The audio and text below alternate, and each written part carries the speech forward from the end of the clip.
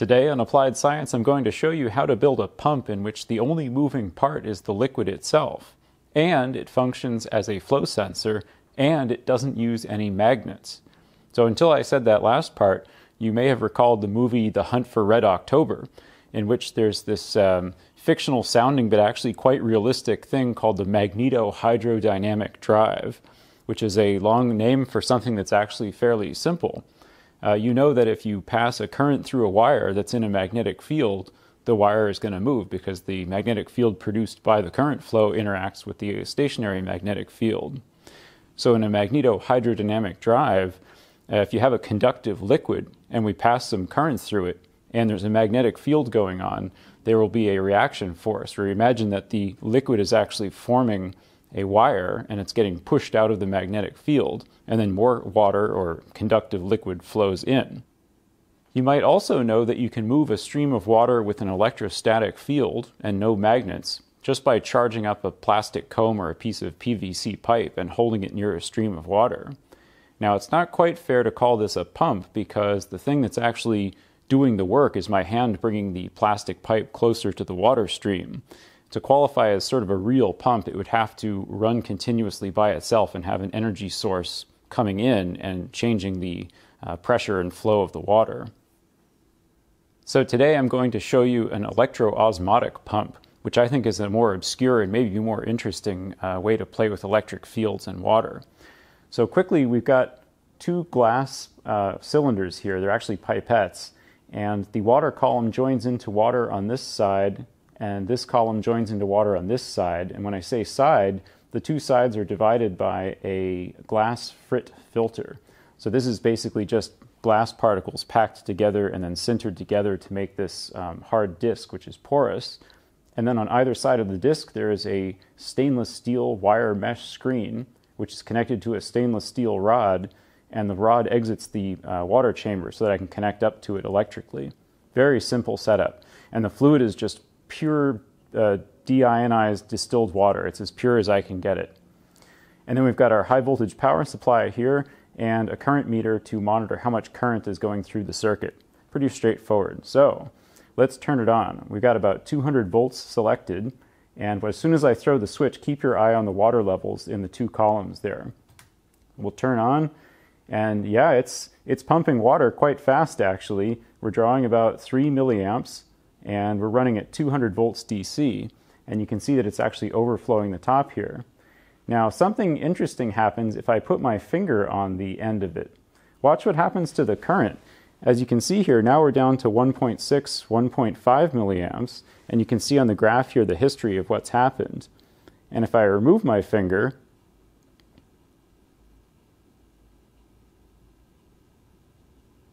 current starts to increase again. Let's see that effect on current again. This time I'm going to change the time scale here so that it's maybe a little bit easier to see. So we'll go to 1 second so that we can see the graph passing more quickly. And I also added more water to both sides. And when I switch on, I'm going to alternately plug and unplug this, and then also add more water to the other side to try to keep the levels about the same. So switch on here, 200 volts. You can see it's coming out. And we'll let this thing try to stabilize, and as it's going, I'm going to be adding more water to that side to try to keep it equal. So we've got maybe 1.4 milliamps, and if I plug this up, it's going down, and if I unplug it, it's heading back again. So we're getting a swing of maybe about half a milliamp versus plugged flow versus unplugged flow. So it's about 0.9. And if I let this go, pretty obvious change there. So it's pretty cool that we have a pumping device. Let me turn this off. Pretty cool that we have a pumping device that moves water with just an electric field, no magnets, pure water that's non-conductive, or at least as close to non-conductive as water gets. And then also it functions as a flow sensor so that if we adjust how much water is allowed to flow through it, we can read that out with the current. As you might have guessed, the direction of the water flow can be controlled by the electrical polarity. So if we do 200 volts in this direction, negative on this side, you can see the water column is rising on the right.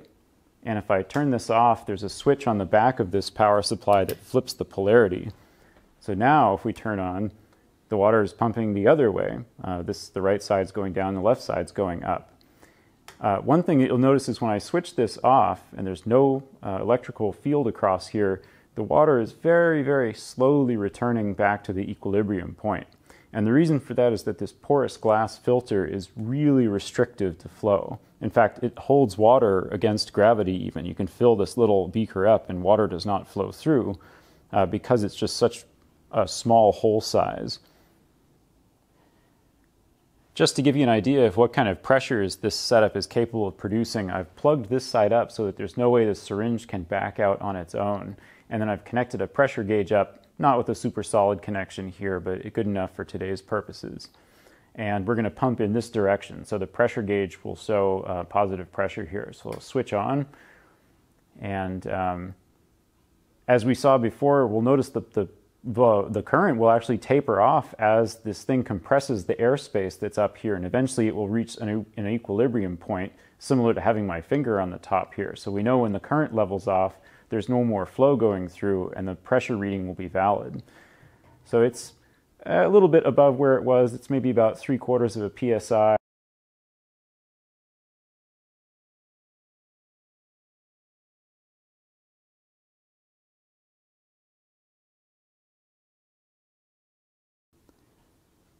Now, I know what some of you are thinking. What would happen if we measured the current flowing through this without the high voltage supply and then forced some water through it?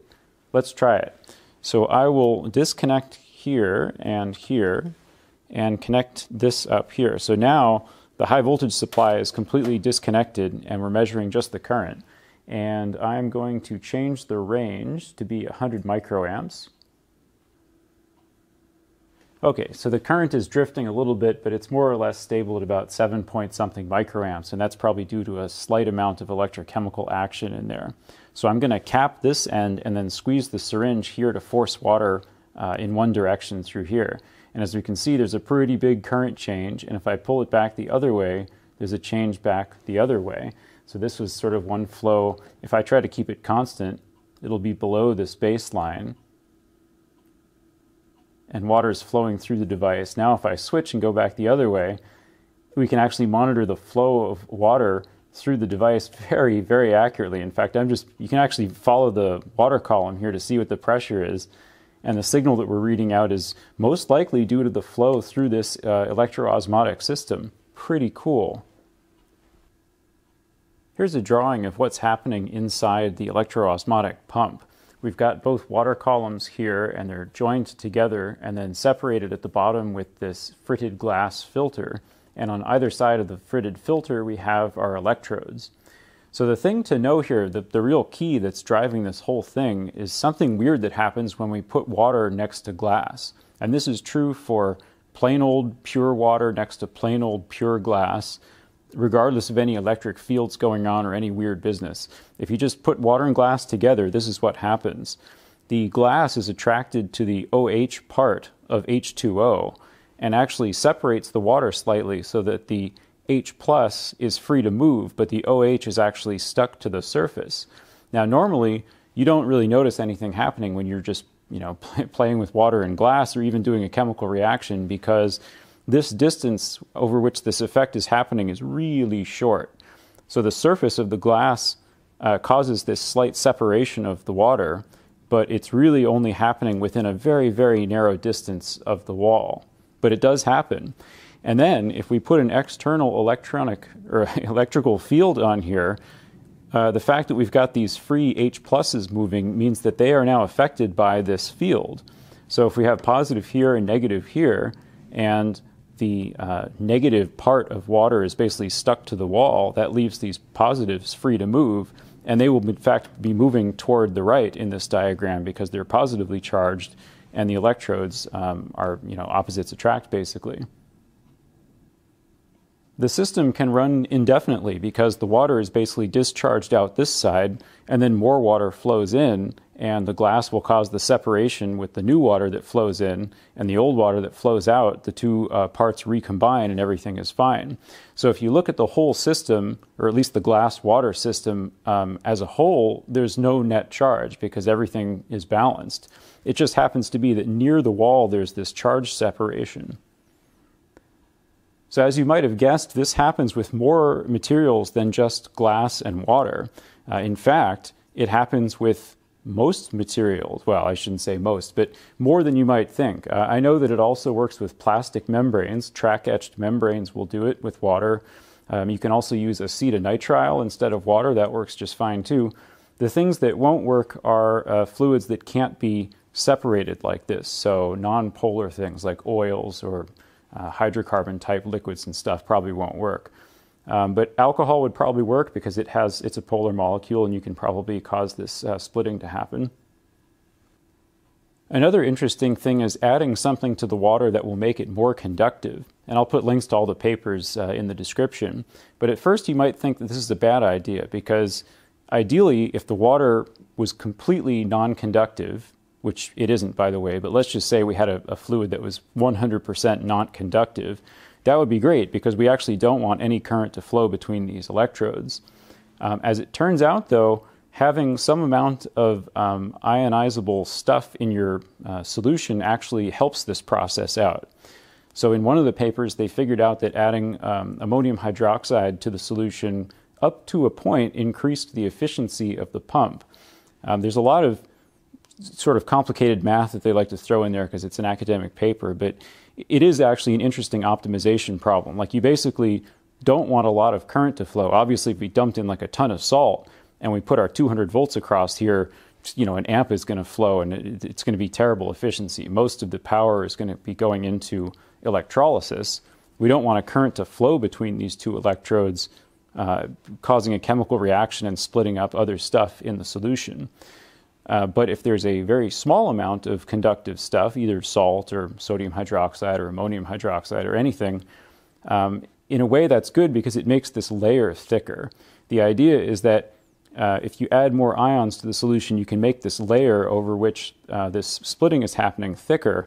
And if you have a thicker layer of charged stuff here, of separated stuff, then your pump is more efficient because it has more to grab onto. I should also point out the flow profile in this small passageway is very unusual. In almost all cases, if you have flow through a pipe, the flow profile is parabolic. And the reason for that is so if this is your pipe here, the stuff in contact with the wall, the fluid in contact with the wall can't move because it's in physical contact. And the stuff in the middle is furthest away from the wall, so it has the highest speed. So in pretty much all laminar pipe flow situations, you've got this parabolic flow profile. But something very weird happens with this electro-osmotic flow. The stuff at the wall still can't move because it's in contact with the wall. However, the pump applies the most force to these charged particles the closer they are to the wall because there's more of this charge separation going on. So you end up with this really weird profile that looks kind of like this. So you have zero velocity at the wall, but then it goes to maximum velocity. But then at the center, there's the least amount of force applied to the water because it's far away. And so you end up with something like this, which is pretty bizarre. I think it's the only case that you would get such a thing. The system is also very tunable. So by changing the thickness of this porous block, the diameter of the porous block, the size of the pores, the voltage, and the spacing of the electrodes, you can really custom tailor this pump to be almost anything you want. So in this case, the porous part has a diameter of about 30, and the thickness is about 4.5 millimeters. And we were getting flow rates on the order of 20 milliliters per minute at about 200 volts at 3 milliamps. And you saw the pressures could be as high as about 3 psi at maybe about 600 volts. And so this is pretty well in line with the academic literature. I should also point out that the electrolysis is a completely unrelated sort of side reaction from the perspective of all this electro-osmotic pumping. If we had a fluid that just didn't it just didn't do electrolysis, that'd be great. There is a certain amount of current that's flowing between here, and the energy is going into splitting up those molecules. So electrolysis means we're splitting water into hydrogen and oxygen, and that's actually consuming most of the energy in this system. The thermodynamic efficiency of this electro-osmotic pump is actually really terrible. It's on the order of about 0.1%. And so 99.9% of the energy is going into splitting the water, even though it's still a relatively small amount of energy. And it's only that other tiny bit that's going into moving the fluid. So compared to mechanical pumps, you're not going to beat their efficiency. The reason that this electro-osmotic pumping is cool is because you can scale it to be anything from microns big up to meters big, and it will accommodate all kinds of different flow and pressure situations. This terrible efficiency was shown in the experiments tonight because when we were pumping water through here forcefully and measuring the electrical current, we saw the numbers were very low, like on the order of 5 microamps. But when we're putting electrical current in and expecting flow out, we had to put in something like 3 milliamps. And so it's showing the order of magnitude of efficiency there. Another question is, why is this called electro-osmosis? I don't think this is actually a great name for this phenomenon, but it sort of makes sense. Recall what osmosis is. If you've got this U-channel filled with some mild salt water and a membrane at the bottom through which the salt cannot pass but water can, and then you add more salt to one side, what will happen is the water will actually be pumped across the membrane so that the concentrations will attempt to be equalized by this process of osmosis. And it's actually very subtle how this works, right? It's not like the universe knows that there is an imbalance and it's trying to correct it. What's happening is there's random collisions happening with this membrane down here, and if a water molecule collides with it, there's a chance it will go through, but if a salt molecule collides with it, there's no chance it will go through. And if you run the simulation, it just happens to be that the water will eventually move across such that it equalizes out all these random chances. It takes a little while to wrap your brain around it if you haven't thought about this, but it's kind of cool how random chance works. Like basically, if you've got a ton of salt over here, the chance that it slams into the membrane is high because there's so much salt there, but it's never going to make it through the membrane, so it stays on that side. Hence, water will more likely flow into that area of higher concentration. So you've seen things like reverse osmosis filters, which apply a pressure gradient and force the clean water basically through the filter. I mean, one way of thinking of it is you've got this filter that's resistant to flow and you're basically forcing water through it. But another way to think of it is that dirty water would normally just sort of equalize itself out, and by applying a pressure, you're shifting the gradient of this osmotic balance. And so electro-osmosis means we're using an electric field to apply this bias. Like instead of applying pressure and using that to separate out some sort of a solute in there, we're using the electric field to separate out these charged particles.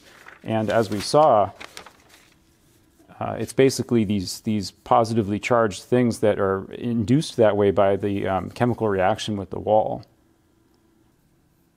One thing you might be wondering about is this fritted glass filter is not really a series of tubes. It's like a whole bunch of random spaced granules of glass all sort of jammed together. But keep in mind that the electric field is always very uniform. It's incredibly uniform. So even if the passageway is very tortuous, the flow profile, like the force or the force on these charged particles is always going in the right direction. So even if you have a really tortuous path, it ends up always flowing through in the right way. Your efficiency would probably be better if they were oriented all the same, but it won't ever flow backwards or anything. It always pushes in the right direction. The filter that I'm using has particle size between 4 and 5.5 micron. Let's take this thing apart, and I'll make comments on how I built this as we go. So the columns are just regular old glass pipettes, and I drilled a hole in here and just shoved an O-ring in and then put the pipette in, and that made a pretty nice seal with that. And then there's a large clamp just holding it all together, which I'll undo, and this whole thing will probably spring apart, hopefully, carefully. Okay. And we can see one end here, and all the channels are just connected together. And then to keep the water from leaking out with the electrode passed through, I have a piece of silicone tubing just shoved in there, basically as kind of like an O-ring seal.